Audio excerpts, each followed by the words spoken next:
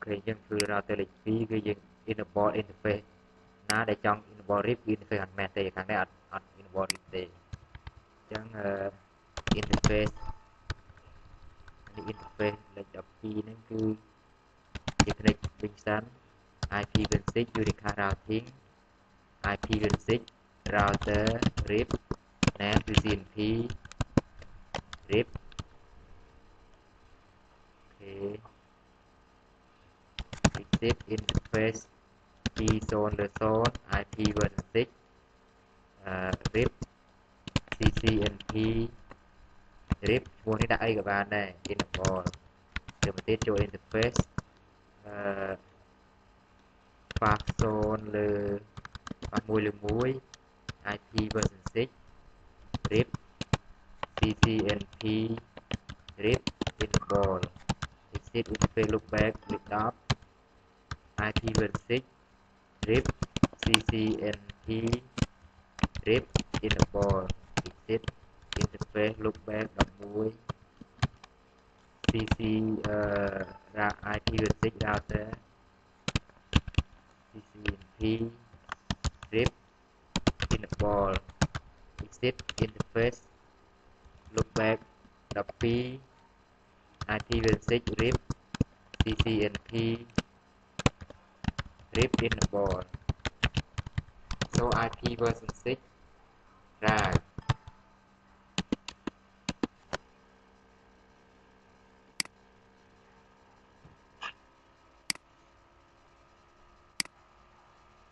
theo của dương tại IP hay đấy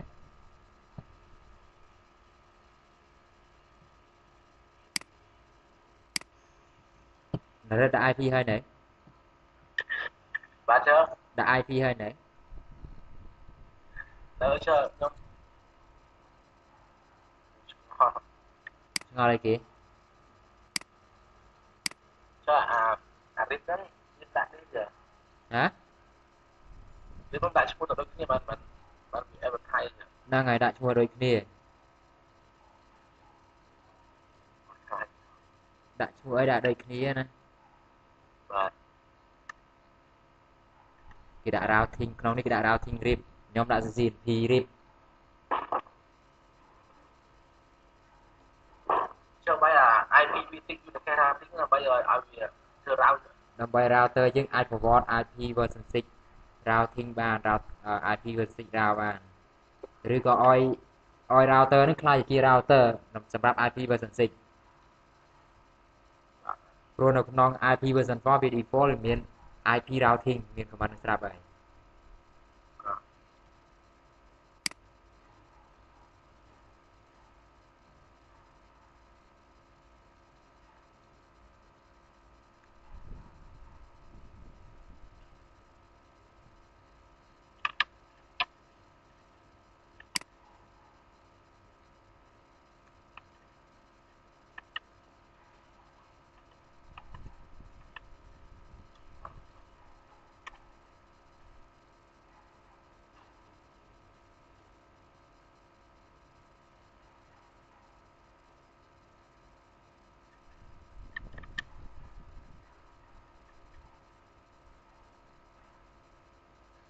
យើង configure RIP គឺធ្វើម៉េច configure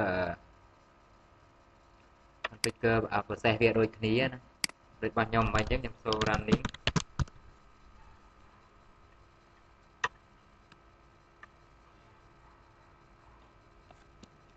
IP link local វាដាក់ឲ្យខុសគ្នាចឹងទៅ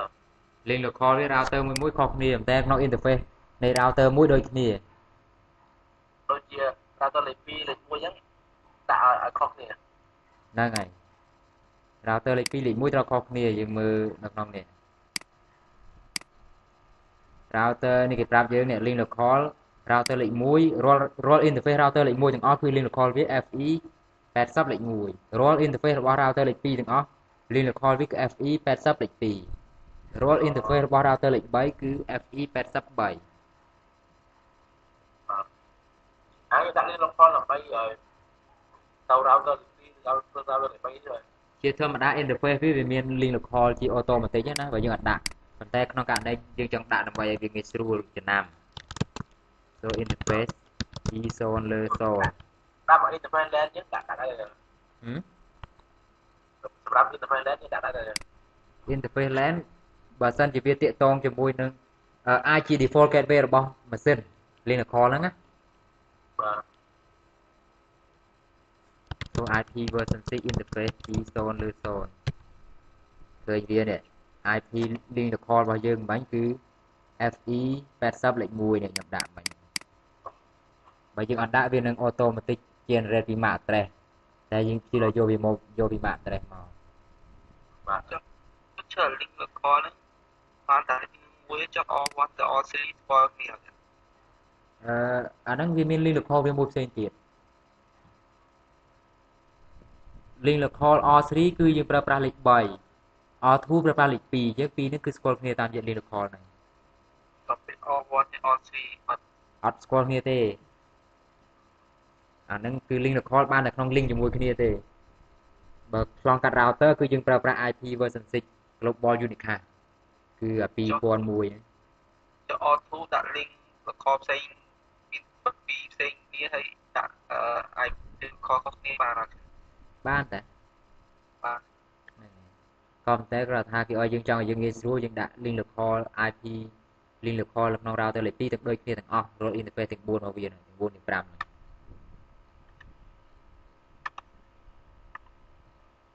យើងមើលយើងឃើញឃើញមាន router យើងមាន listen FF 02លេខ 9 អត់អានឹងមានន័យថាម៉េចអានេះខ្ញុំសាកចូល router លេខ 13 មានដែរអត់ so IP version 6 interface G so fast zone លើ1 fast 1លើ0គឺ router លេខ 3 មានតែ 3 ទេនេះមានតែ 1 1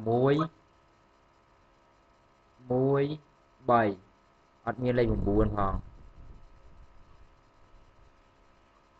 ជាងលេខ 9 ហ្នឹងគឺសំដៅទៅលើ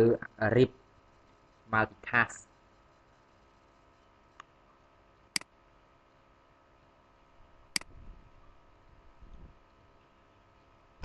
នៅក្នុង CCNP មានសួរ 2-3 សំណួរដែរទៅទៅនឹង RIP ហ្នឹងខ្ញុំអត់ចាំដែរតែមើលតែដឹងថា 3-4 សំណួរទៅនឹង RIP ហ្នឹងទៅនឹង RIP new generation ហ្នឹងវិញក៏ដល់ណា RIP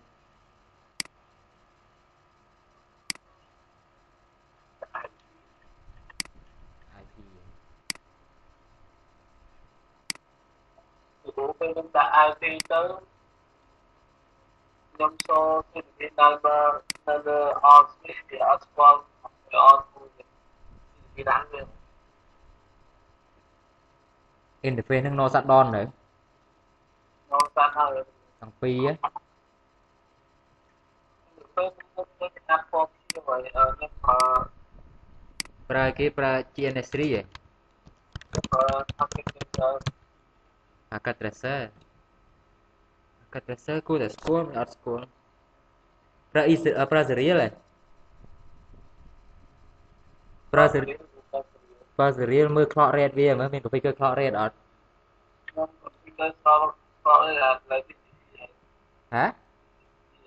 ខ្ញុំ configure clock rate នៅលើ TCP ហើយ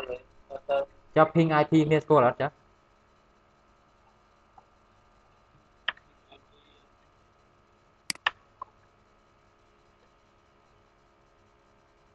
ពីមើល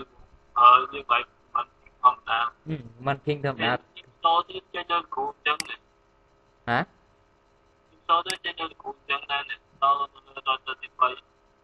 ចេញតើនេះរបស់ខ្ញុំមាន more router លេខ 2ខ្ញុំមកកណ្ដាលខាងលើនេះអាខាងក្រោមវាអត់ទៀតសាក share screen មួយមើលខ្ញុំចូលមើលទៅ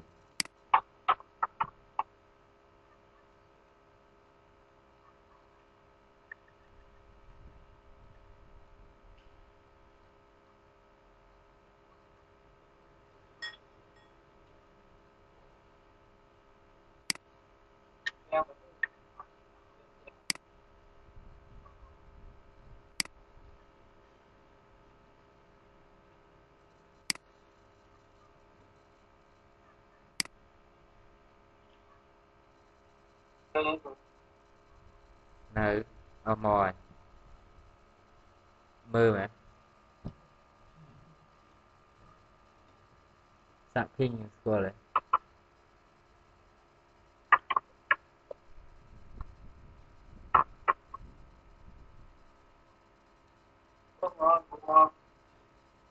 hả có là việc chăm về phải gì du tính nhé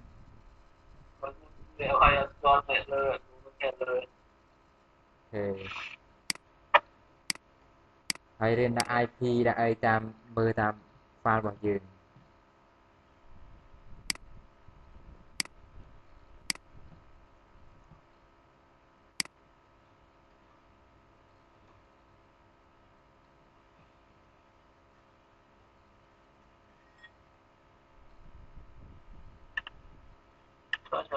bá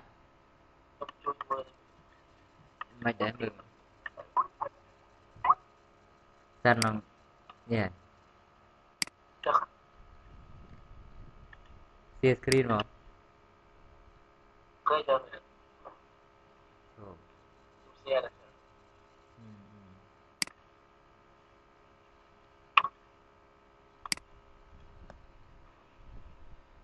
mày để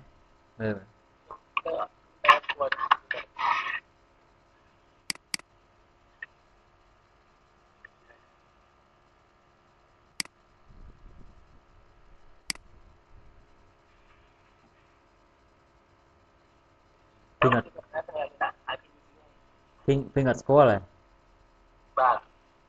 cái đó interface thế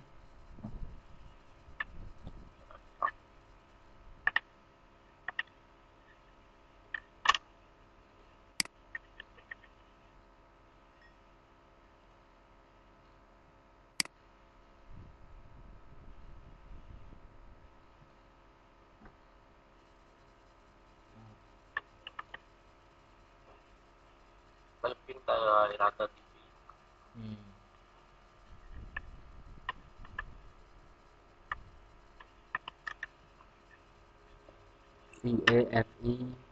PP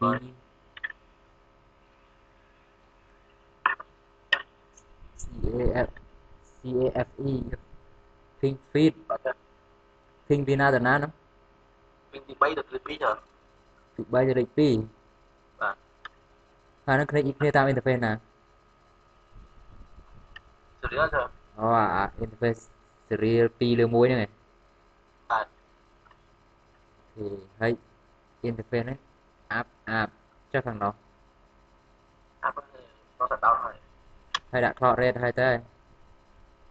Anh á, theo đã học ra trường và mình đã nghèo. so mơ mà so controller serial zone pi lơ mùi nên ra tới lấy má định bay Bay rồi. bay má interface pi lơ mùi pi lơ zone này so mơ mà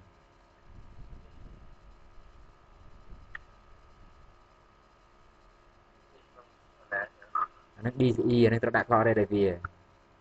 lại ném đi thì mơ không được lấy salaឃើញ cable ថៃ V15X 21 DCE cable receive Flores ឃើញទេ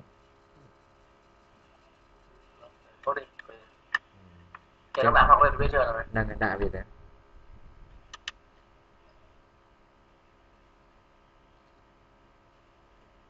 Đặt lên interface rồi. ហ្នឹងហើយដាក់ interface យើង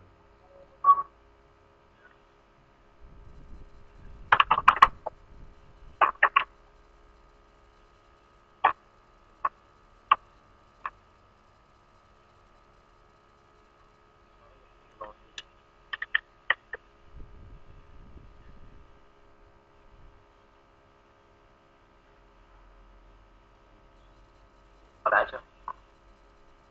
so running interface ហ្នឹងហើយ so running interface 2 ឬ 0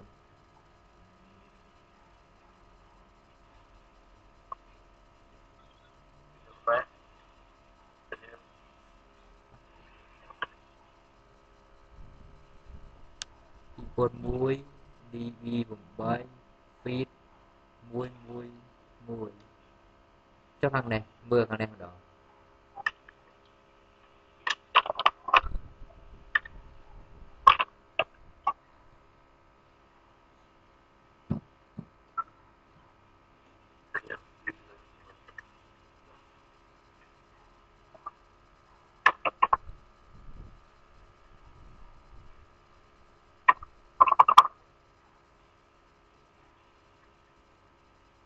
people mùi mấy feed mùi gì lại thì ngặt score nó nè so CDP like burst score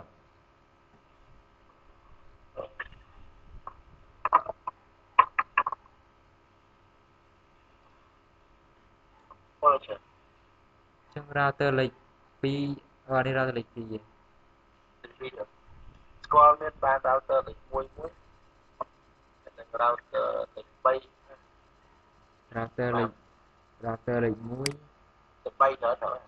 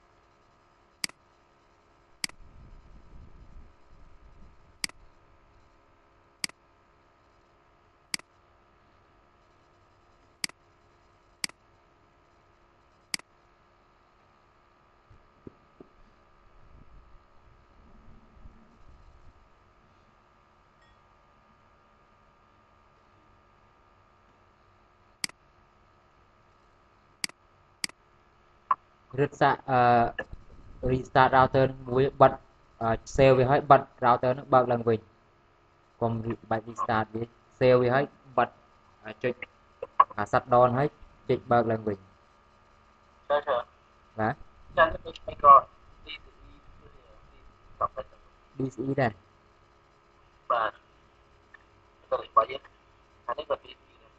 chúng đã cloud đây tầng pi rồi chứ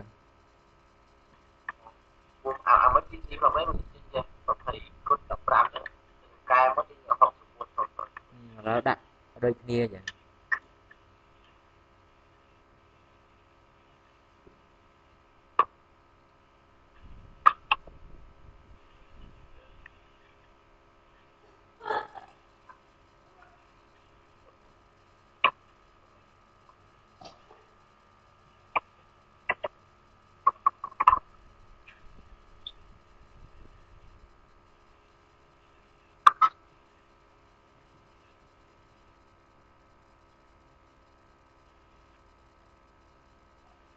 ping non tiền mà score rồi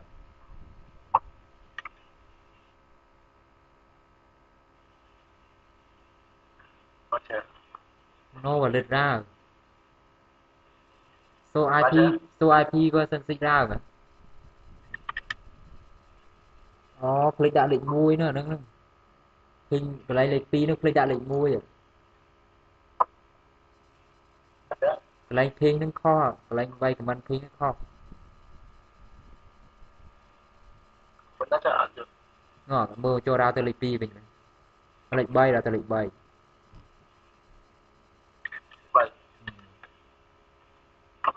khởi ra rồi vay lịch miền lịch mui mui tiết rồi vay giật bay hả thiên pi quan mui cho đi bi cùng bay feed cho mui hai lần cho pi rồi đấy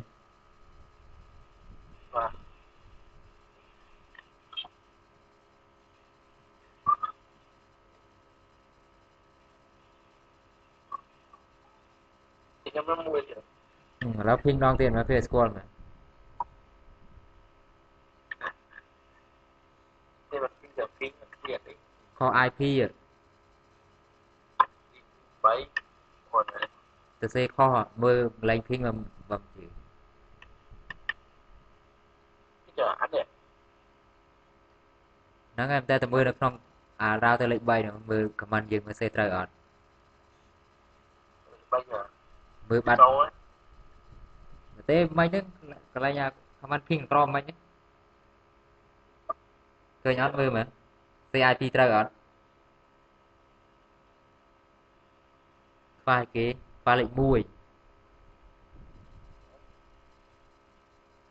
នេះ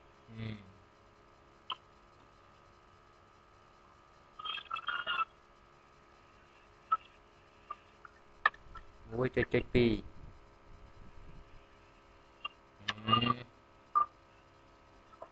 វាយ IP ខុសខ្លួនឯងសោះហ្នឹង ដល់ខុសទៅហើយ